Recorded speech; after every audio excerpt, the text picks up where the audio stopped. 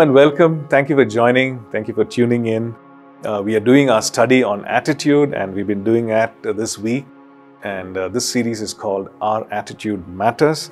We've been studying about different kinds of attitudes, and we've been looking at attitudes that we need to avoid in life. So when we avoid certain attitudes, we naturally take on a positive attitude, take on and develop certain attitudes which are the opposite of the things that we are avoiding, the attitude that we are avoiding. This is what the President Thomas Jefferson has said: "Nothing can stop the man with the right mental attitude from achieving his goal. Nothing on earth can help the man with the wrong mental attitude." So nothing can stop the man with the right attitude, and nothing that can help the man with a wrong attitude. So having a right attitude is so important. It can change the next 24 hours of our lives, and if we keep at it, it can change the way we live our lives. It can change our future.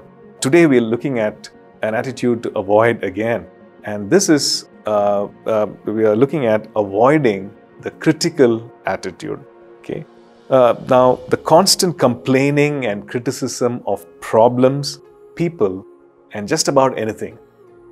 Constant complaining, constant negativity, this is called, this is a critical attitude. When we complain, when we criticize in a very disapproving and judgmental fashion, it is a critical attitude. Now, it differs from a constructive criticism.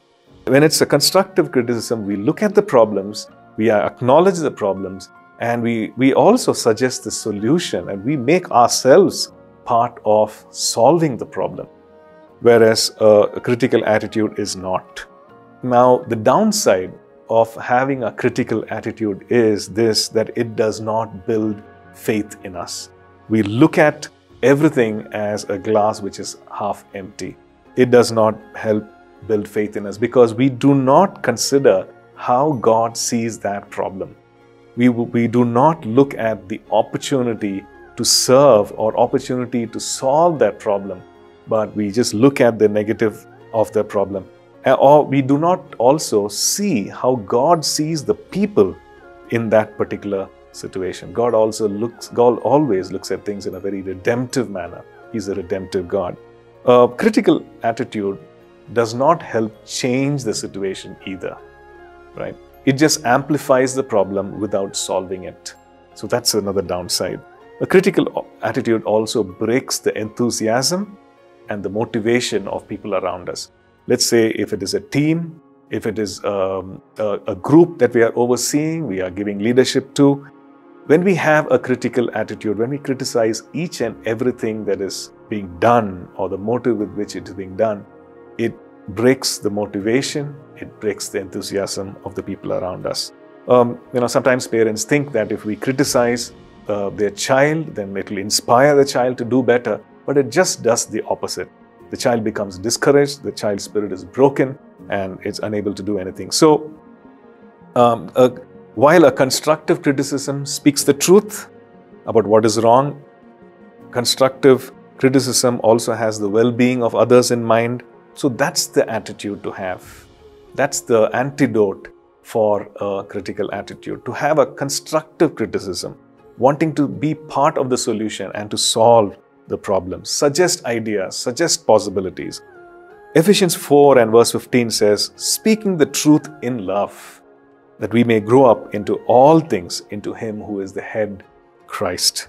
Let no corrupt word," Ephesians 4 verse 29, "let no corrupt word proceed out of your mouth, but what is good for necessary edification, that it may impart grace to the hearers." So let us pray.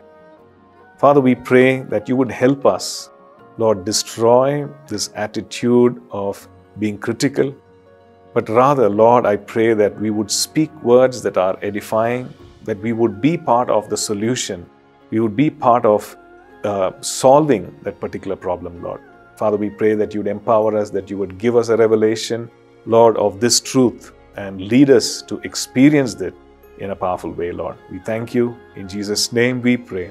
Amen. Thank you for tuning in to Living Supernaturally. For more resources to strengthen your spiritual walk, please visit apcwo.org.